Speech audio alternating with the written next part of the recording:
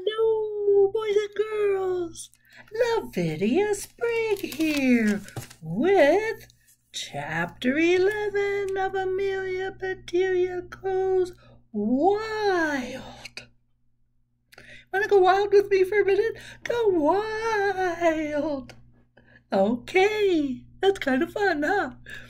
Well, the Chapter 11 is entitled A Sheep in Sheep's Clothing. Did I show you the contraption that Amelia Bedelia and her friend made? And the monkey sat down in the seat and took the banana. Remember? Okay. Well, let's get into Chapter 11. Finally, it was Friday. Yesterday, the last day before the zoo was officially to open. Everyone in Amelia Bedelia's class came to her house after school to make sure that the zoo would be ready. Pat and Amelia Bedelia went straight to the garage to work on the contraption. They tested a couple of times. It took 3 seconds after the treat was grabbed for the inflatable tube to fall into place. All that was missing was a banana and a monkey. Rose's mother stopped by with cupcakes for everyone and 3 mini trampolines. Amelia Bedelia and Rose decided to set them up in a line, one right after the other. Rose hopped on. Boing, boing, boing. I'm a kangaroo, she hollered. Then everyone had to try it.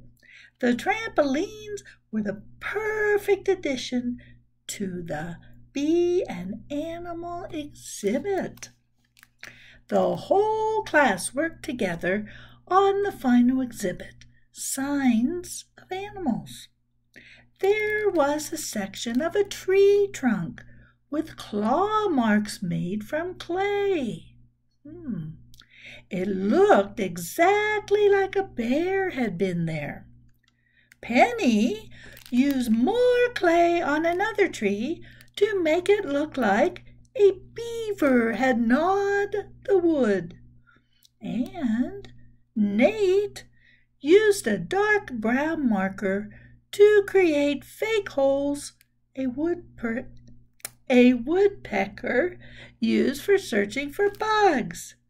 That night, Amelia Bedelia's family sat down to a special dinner of grilled lamb chops. I'll show you the pictures before I read that last sentence, because I have to turn the page. Okay. Her father had been talking about dinner non-stop since he came back from work.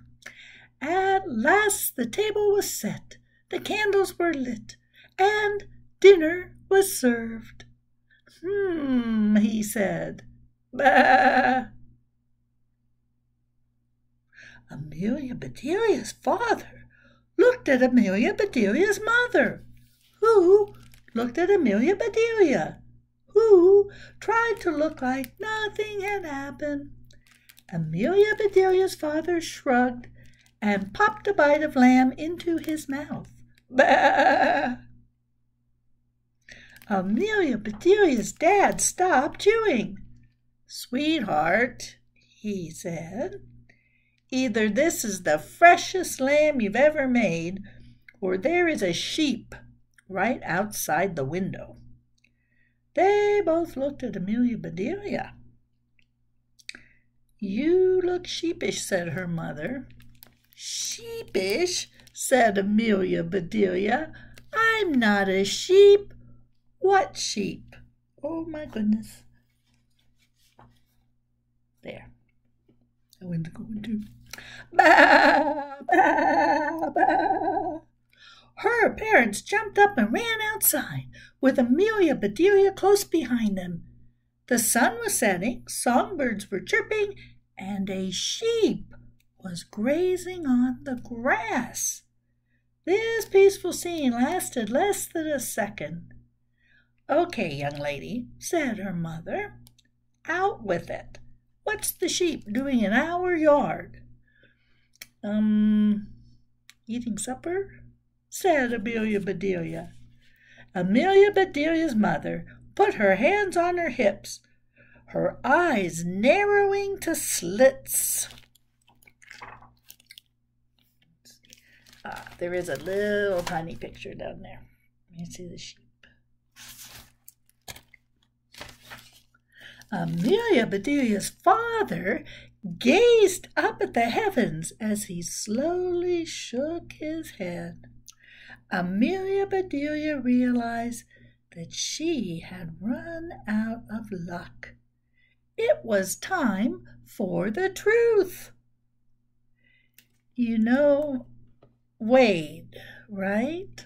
Well, Wade's Uncle Fred has a farm," she explained. It's the other side. He grows vegetables, and he has animals like chickens and pigs and sheep and cows. When he came to town today for the farmer's market, he dropped off a spare sheep." "Sweetie," said Amelia Bedelia's mother, "I don't recall giving you permission to have a sheep." "But my zoo opens tomorrow," said Amelia Bedelia. "Uncle Fred will stop by afterward and pick it up." "Look," said her father, "your ideas are super, but you've gone wild. You're making me nuts with these animals. Are you trying to get my goat?"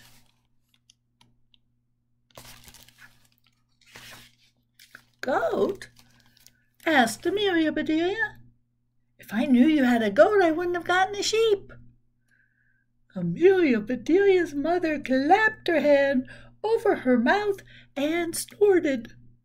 "Amelia Bedelia," she said, trying not to laugh, "you don't have any more animals up your sleeve, do you?" "See for yourselves," said Amelia Bedelia, rolling up both of her sleeves. "Empty." Now her father was trying not to laugh, but he managed to say, "No more surprise animals, young lady," in his firmest, I'm really not kidding this time voice. "Cross my heart," said Amelia Bedelia, tracing a giant X on her chest. Luckily, the sheep was wearing a collar. Amelia Bedelia's father tied a rope to the collar and led the sheep to a spot where it would have plenty of grass, but couldn't reach any of her mother's flower beds. "I need to attach the rope to something," he said.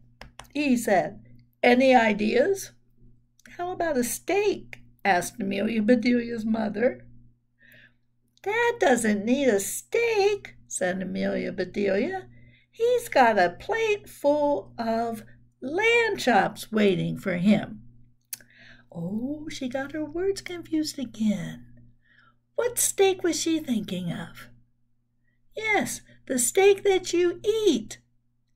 And what the father needed was a steak, but the straight kind that are made out of wood or metal. So she gets a little confused sometimes.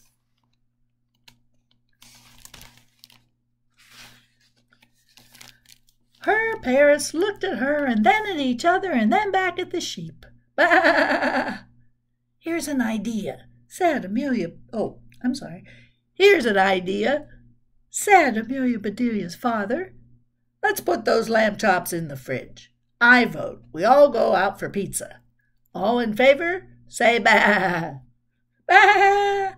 said Amelia Bedelia. "Bah!" said her mother.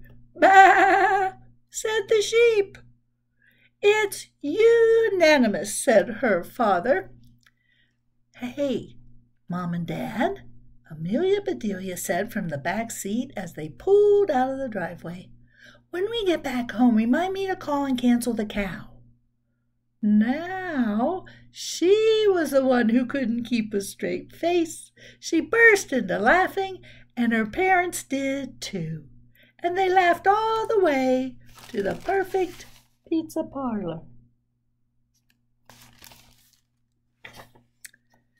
Well, boys and girls, I have to stop at this chapter, and next time we will read chapters 12 and 13. How about that? That'll be fun. Well, I hope you are staying safe. I hope you are having fun, and we'll see you next time. Okay? Don't go too wild now. Bye-bye.